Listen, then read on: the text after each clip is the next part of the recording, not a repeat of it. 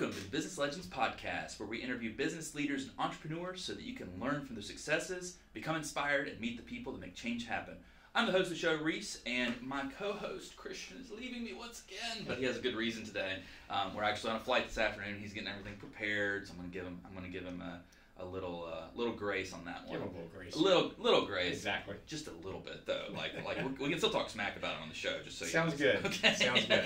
Today, I'm accompanied by my good friend Mercer Cauley with Cauley Forsythe Law Group, and they focus on immigration. And Mercer, thank you so much for joining me today. Absolutely. I'm looking forward to it, Reese. Yeah. Thanks for having me. Most definitely. So let's jump right into it. So now, are you Cauley Forsythe Law Group or Cauley Forsythe PLLC or Cauley Forsythe Immigration or some mixture of the above? Or? Yes. Okay. We're all the above. all of the above. So from a legal standpoint, we Yeah. are Law Group LLC, but we are doing business as Cauley Forsythe Immigration. Okay, I got you. That's all we focus on, so Yeah. it started making sense to go ahead and do it that way. I'm going to give myself some credit. That was a really brilliant way to just plug your name in there as many times as possible at the beginning of the show. So there you go. So I want to jump right into this though. There's all sorts of different facets of law. How did you guys land on immigration of all things? Because that seems like a crazy, especially in this area to practice in. Sure. Well, right after law school, I went and worked with a missions organization, which really made my family very happy. Yeah. Finished law school, not going to go be a lawyer. Right. So with this, I was running an internship, but I ended up at probably 43 different countries. So wow. Exactly. So you're walking in, you're meeting people, different tribes, different groups. So it was. Now, where were you in? Like what continent were you? Was it all the above? Yes. Wow. Spent a few summers in Africa, some in South America, Central America. Wow. Not as much in Europe. A little in the Middle East and a little in Asia. Wow. And so you're just missing Antarctica and Australia. Exactly. Didn't get to Australia. Yeah. Didn't get to Antarctica. Wow. But the experience was incredible. So after about 5 years, I want to get back into law, but I wanted to stay plugged into different cultures, and so immigration made sense. Yeah. I had a buddy from law school. It's Pete Rogers. He had a firm in Pittsburgh called Rogers and Rogers, and so I spoke with him, and we decided we're going to open a branch in Charlotte. So I was working for Rogers and Rogers, but it's kind of a strange dichotomy going on because I was working for them, but at the same time, I was the only attorney in Charlotte. So it was almost like being an entrepreneur for a firm that was already established. So it was a really great experience. But that's how I got into immigration, was just wanting to stay plugged into different cultures and just being able to help people that are coming to this country from other countries. That's incredible. I mean, it sounds like you took one of your life's passions and almost made a career out of it, like at least in the facet that you operate within. I mean, would you agree with that, or is it something? I would. I can't say that it was intentional. Mm-hmm. I kind of fell into it, but absolutely. Being able to travel, being able to experience the things I did, there's no way I could do that now. Yeah. So the fact that I did that when I was in my 20s was just amazing. And then that's where it came from, is this passion for different people from all around the world and different cultures. And so that's where it came from. And so I just kept going with it. It's changed a lot now. I can imagine. So we were just talking before the show. Law, and we were just talking about before the show about how much has changed just in operating law. I mean, nowadays sometimes you're doing Zoom calls to take care of things when before it may have been in person or on the phone or even via snail mail or whatever else. Like, exactly, yeah. Gosh, it's just incredible to think about how much has changed. I want to ask you an entrepreneurial question. And it's just my own ignorance. I just have no idea, and I'm not a lawyer, so I don't practice in your area. But did you guys immediately identify Charlotte as an area that had room for immigration law, or was that even taken into the equation, or is this just that anywhere you are can be immigration law type of thing? At this point, immigration can go anywhere. Okay. And so there were discussions about D.C. versus Charlotte. That firm in Pittsburgh had ties and connections to Charlotte with family and those types of things. And so there was definitely a stronger push to get to Charlotte. At the time when it started, Charlotte had already started growing and was continuing to grow, because this would have been around 2005, and so there was enough going on that there was business for immigration. Yeah. One of the more difficult things is I didn't focus just on business immigration. So we did removal, which is in front of immigration court. We did family. Well, there was a Department of Homeland Security office here, but there weren't any courts. So anytime I went to court, I'm driving to Atlanta. Oh. Yeah. So that was a rough 3 years. There's a court here now, isn't there? There's a court here now. It was established around 2008. So for 3 years, anytime I was doing court, it was in Atlanta. Wow. And so that was pretty rough. Oh man, these are the things you take for granted nowadays. You don't even think. And I mean, nowadays, I don't think that there'd be any reason for you to have to go to Atlanta for a case for the most part, right? Very rarely. Yeah. Because it's immigration, I can practice anywhere in the country. Oh, interesting. So I'm not just pigeonholed to North Carolina or to Charlotte. Yeah.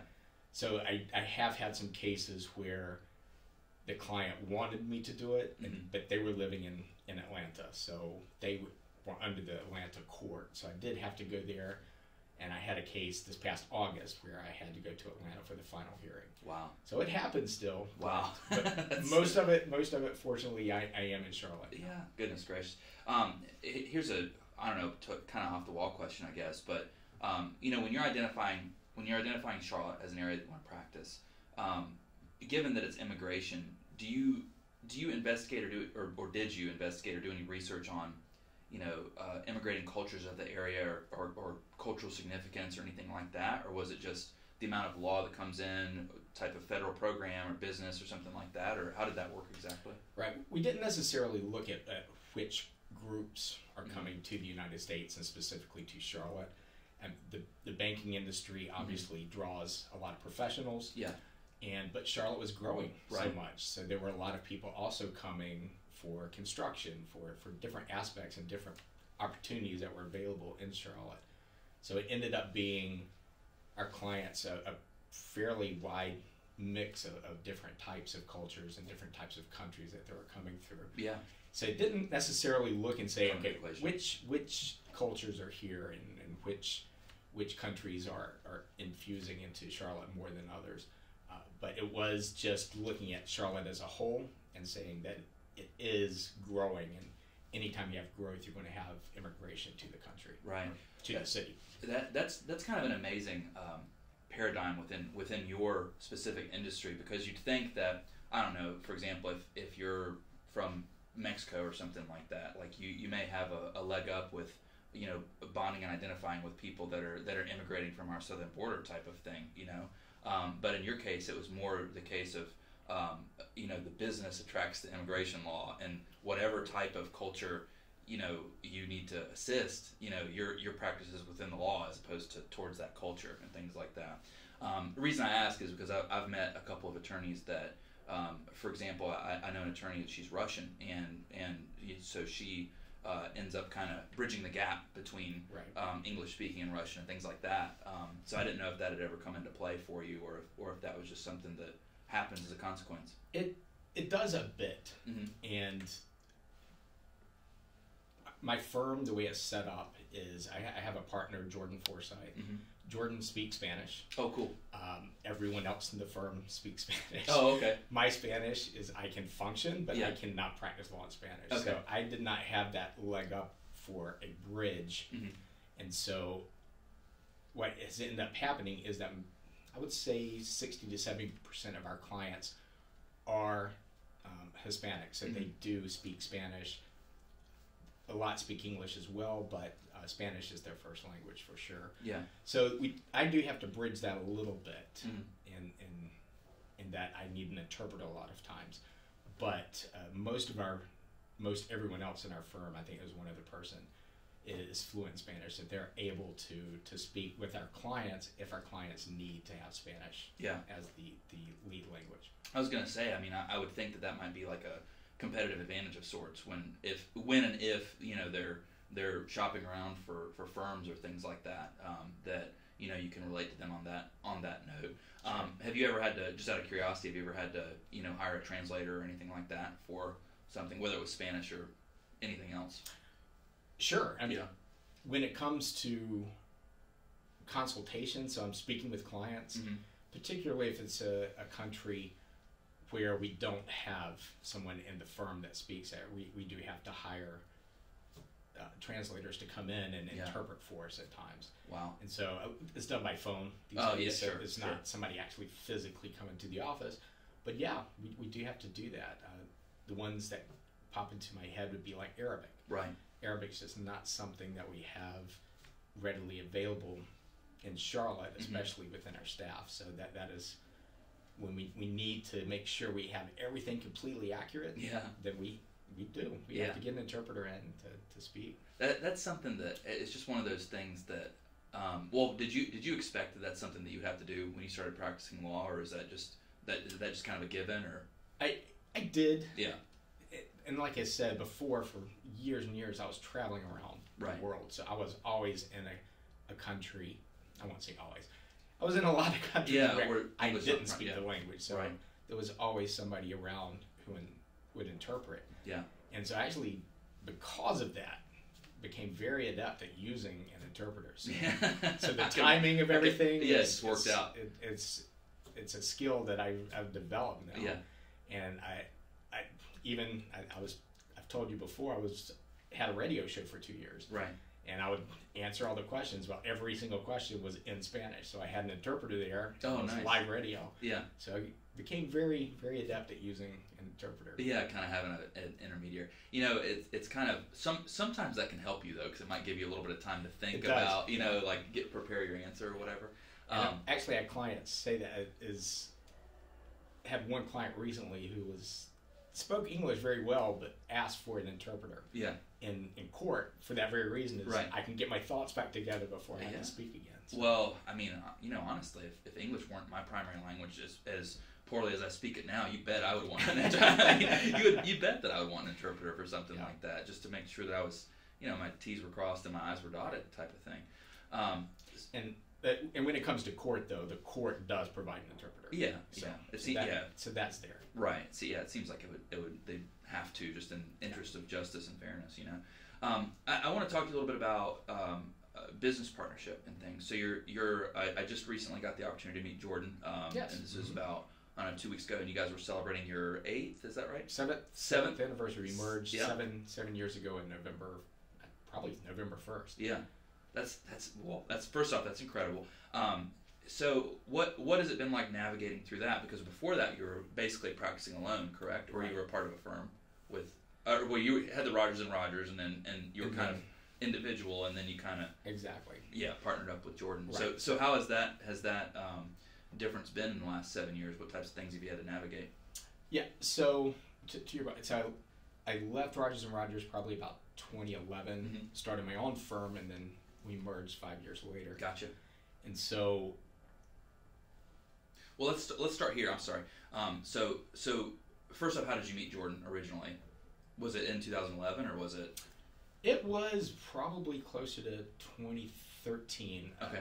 We both are litigators, so we enjoy being in court. Right. There was a continuing legal education conference in D.C. So we knew each other before, but then we end up flying together. So we're sitting together talking. Oh, cool. Went through the whole weekend of litigation, best practices for arguing in front of the court. And then we flew the whole way back, and we were just talking. And so it really spurred a friendship that was based on immigration, but also... That's interesting. It's kind of based on the subject matter of what you were. Exactly. But then we also, we were both members at Charlotte City Club, so we also had a social aspect there too. And after a few years, we realized our firms were culturally very similar, in that my core values, her core values lined up really, really well. And so because of that, we felt like, well, the cultures are the same. Let's merge it and see if we can branch into other areas of immigration. And so that's how it started. And it's been a great experience. And like we said, it's been 7 years. And still going. Made it through COVID. Now, we're both entrepreneurs, and so she was in EO, which is Entrepreneur Organization, and I was as well. And so we both had that aspect. You guys were just magically, like, you had a lot of similar interests and designs and things like that. So yeah, which is great. Sometimes it can be that can also cause issues because both being entrepreneurs, we both want to change everything and just give everybody in our firm whiplash from all the changes. Right. But yeah, it's been an incredible experience. Absolutely. Yeah. So what types of things did you have to navigate when you originally merged? So original merge 7 years would have been 2016, right? November 2016. Yeah. So you guys have determined in my opinion, the most important piece, which is that the values align and that you guys share a common mission, common goal. What happens next? I mean, when you sit down and you start talking about brass tacks, I'm sure that you guys didn't have any problems with your articles of organization and all that stuff. But that was taken care of. Yeah. You guys, it's almost like you knew a guy. But what types of things did you guys discuss? Like, and specifically, what I mean is, did you kind of divvy up the tasks, so to speak, when you merged, or what types of conversations did you have about that? Sure. A lot of our conversations and the growing pains dealt with processes. Is even though our cultures were the same, the way I would approach an immigration case, especially a court case, for instance, would be very different than how she approached it. And so that is one thing where we had to really sit down and go through processes and make sure that the processes were in line, that there was just one process and not two different processes going on at the same time. And so that was one area which I can't say that happened overnight at all. I mean, it was probably 2 or 3 years later. Wow. We were still hammering out figuring out how to do things. What this look like. Yeah. How'd you get through it? I mean, you think that, I mean, every case is different, so you presume that you have, even if the subject material is similar, there's probably at least somewhat of a customized approach to something, right? Or did you figure out how to standardize that? We ended up standardizing everything, but we would look at it and say, okay, this is how I would prepare the evidence. And this is what the index would look like. And this is what we'd give to the judge. Then we look at, this is what Forsythe used to do before we merged, and say, okay, let's take the best practices. Let's figure out what works best. Was it tough? Don't lie. Sure. I mean, these are your ideas. Right. Some of these, it's like it's your baby, and so having to say, nah, okay, we'll go the other direction. Yeah. But at the same time, we both were looking at it and said, we've got to do what's best practice. And right. So there was some things that were taken from either side and merged into a working, functioning process. Yeah. That's it's so interesting. I feel like all business partnerships in general have that where they're figuring out process and things like that. And it's you take two people, and I would argue to say that as similar as you and Jordan are, you guys are both very, very different people too. Absolutely. And yes, absolutely. What was you guys, just out of curiosity, were you guys' processes way different, or were they similar and just different? Like, I don't know how else to ask that, but to some extent they were similar, because anytime you're dealing with family base, for instance, you're dealing with Homeland Security. So Homeland Security has a list of things to say, okay, we need this, and this. And so anytime you're dealing with an immigration court, with the Department of Justice, at that point, same thing, is they have certain rules that you have to follow. Yeah. So but everything else was exactly a little bit different. At least you have at least somewhat of a framework. Right. So whether we just do for instance, a checklist that just has everything listed out, or a checklist that has everything explained. So right. Those types of things. Yeah. But for the most part, there was a common ground, just because we're dealing with the government. Yeah. Well, that probably helped you. It did. It gave you at least a skeleton of a framework to work with, or whatever. That's really cool. How did you guys? So you're running a firm, and it's one thing to talk about the nature of work. We can always talk about that. How to improve our own processes and our own the nature of what we do and provide a high quality service. How did you guys go about creating business goals? So whether it was the number of cases that you were doing, or the number of things you were working on at a time, or how many people you wanted to hire. Like, how did you guys go about creating that? Because you're coming from two individual firms, and so how did you merge those ideas together? Well, a lot of that, I'm probably familiar with Traction and EOS and that. So that was. And for our listeners, those are how would you describe those? I'd describe it as it's a it's a management system of how you can run your business. So basically, you get together once a year to have a really overall vision, and then get together quarterly to make sure that you're hitting that vision and putting together certain goals. And then in between that, you're covering a weekly meeting to make sure that you're hitting the quarterly goals. And so from that, especially the annual meeting where we're saying these are the goals. This is where we want to be at the end of 3 years, at the end of 5 years, at the end of 10 years, and then walk backwards to see what we need to do in order to get to where we want to be. Right. And so because of that, it drove itself to some extent of saying, this is how many clients we need, and in order to facilitate that many clients, this is how many attorneys we need. This is how many paralegals. Yeah. And so that goes back to that framework, kind of. Except it wasn't provided by the government. Not by the government. That's true. But it's the program. It's the opposite of the government. It's organized and it's in place. So opposite of the government. That is too true. Oh, that's painful, but that's hilarious though. That's it. That's great. And did you guys, when you're having these meetings, at least that provided some modicum of structure for you. Did you guys ever have like a big difference of vision with that? Like in 5 years I want to be here, and then Jordan was like, I want to be there, type of thing, or anything like that? Not necessarily in where we're going. Okay. 10, 5, 3 years. There are some. Is our focus? Should it be across the board? So right now, not a lot of immigration firms do this, but we focus on everything in terms of, we do business immigration, we do family immigration, we do removal proceedings, we sue the government in federal court, and we do business immigration with companies. And so because of that, there's a lot going on, and so there have been conversations of, do we want to cut business? Right. Not cut business, but cut a business, facet or whatever. Business visas, those types of things. And so there have been discussions like that, and so it's not, I wouldn't say disagreements in terms of where the vision is, but how to get there. There obviously there are going to be times where we have discussions and have different viewpoints, but I have to walk through it and get to a place where we're both comfortable taking the cases that we're taking and moving forward. Yeah. Because regardless of any firm you work with, you have limited resources. Yeah. You only have so many attorneys, so many paralegals, so many hours. So you can't take every single case that walks through the door. Yeah. So. Yeah.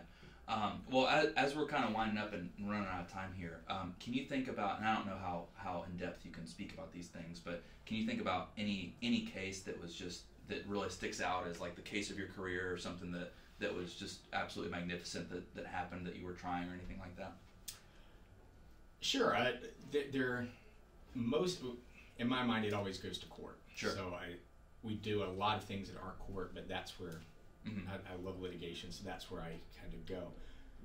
So there were, can't give a lot of details, but it was a case in court that the judge ruled against us. Okay. We appealed it to the Board of Immigration Appeals. The board agreed, sent it back. Judge ruled against us again. Wow. So we went back up to the Board of Immigration Appeals on a different issue, and then sent it back down. They sent it back down to a different judge, and then it was rectified. And wow. so Took 3 times. Took 3 times. Took this. Wow. This how common is that within your industry? Being denied and going up is not, I wouldn't say completely uncommon, but having it happen 2-3 times is very unusual. Yeah, I can imagine so. And so getting back to core values, one of our core values is never give up. So we keep fighting keep going. and fighting. And so, but eventually this gentleman, it took 10 years, but this gentleman was able to finally obtain his green card. Wow, so, that's insane. So that's one that sticks in my head. The other one we've talked about before is the Fourth Circuit Court of Appeals. So can you explain that really fast, like very quickly, sure. how it all works? Because I know that Supreme is top, and then how does it go? So you have the Supreme Court, and then right below the Supreme Court you have the Circuit Courts of Appeals. Okay. And so you have the first, second, third, all the way up to the 11th. Mm-hmm. We're in the fourth. Wow.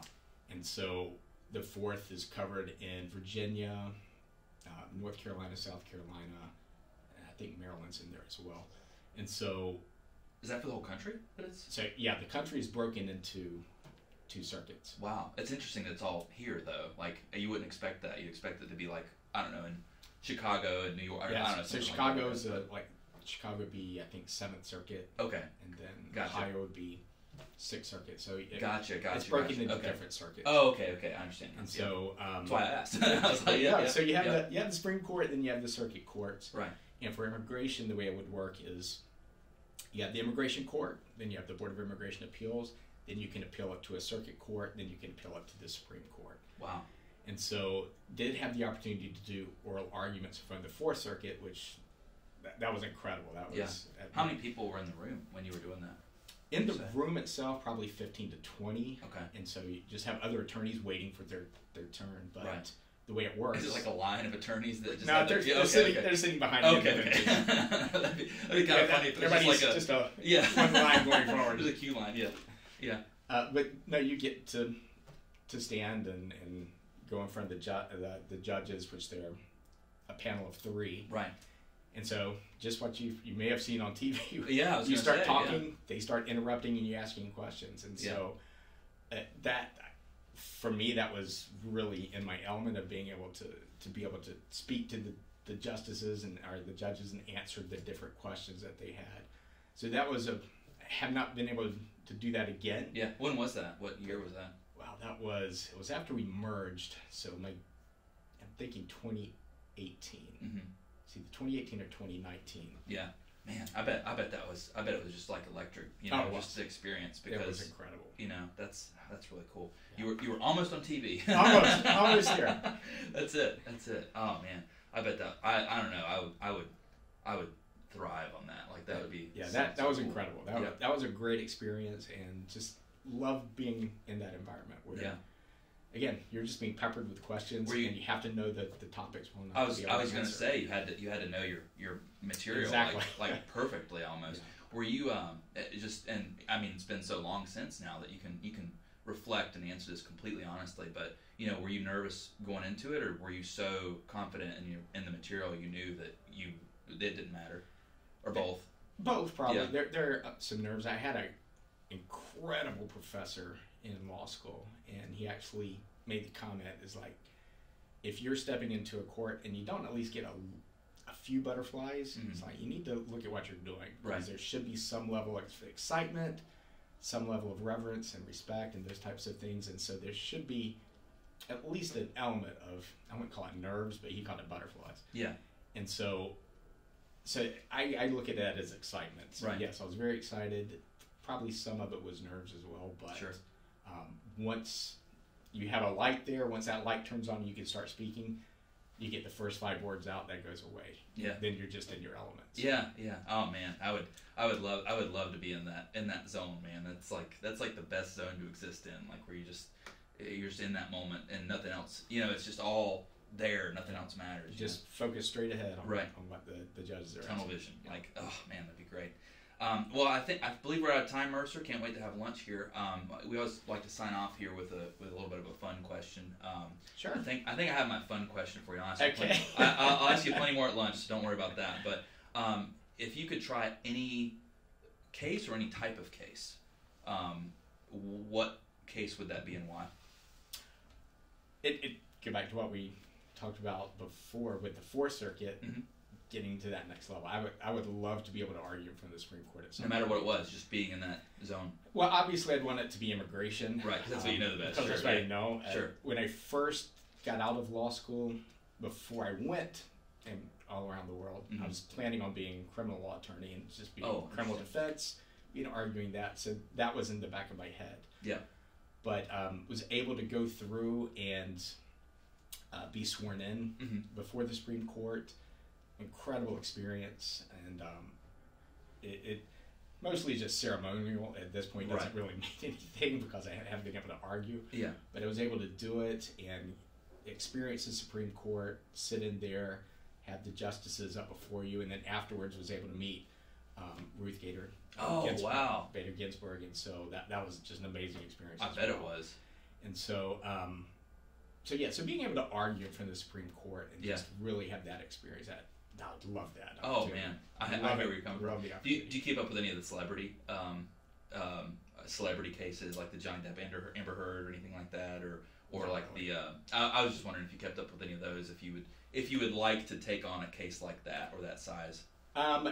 I keep up with celebrity cases, but more what's before the Supreme Court. Oh, okay, yeah, sure. So not celebrity as far as on TV and those types of things, but watching what's happening in the Supreme Court, who's arguing those types of things, what's being handed down by the Supreme Court, so we stay on top of that. But, can you think of any that went to the Supreme Court, just subject material? It doesn't matter what the thing was, but any that you were like, oh, I wish I was doing that, like. Sure, there are some, especially relating to crimes. Mm-hmm. So, he unplugged. It's just your headset. I can still hear you. So there we go. Yep. So, especially dealing with crimes, because if you commit a crime, the way it's looked at immigration is different than criminal law. So, in criminal law, you may be convicted of a felony or a misdemeanor. For immigration, they look at crimes in terms of an aggravated felony or a crime involving moral turpitude. And so having to argue that this criminal case fits into this immigration case in this particular manner.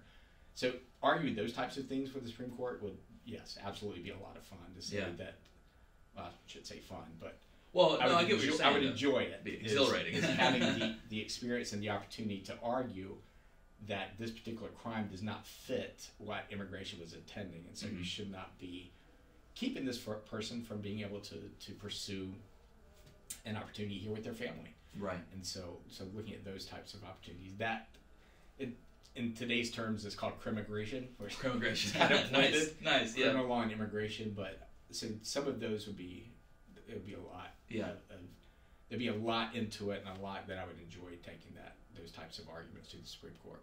So sure. Yeah. Absolutely. Well, we'll see on TV soon. And for all of our listeners, what Mercer secretly said there is that he would have loved to have been O.J.'s attorney. Just kidding. Secretly in the back. Secretly. That's where it was. That's it. All right, man. Let's have lunch. Talk to you soon. Sounds good. Thanks.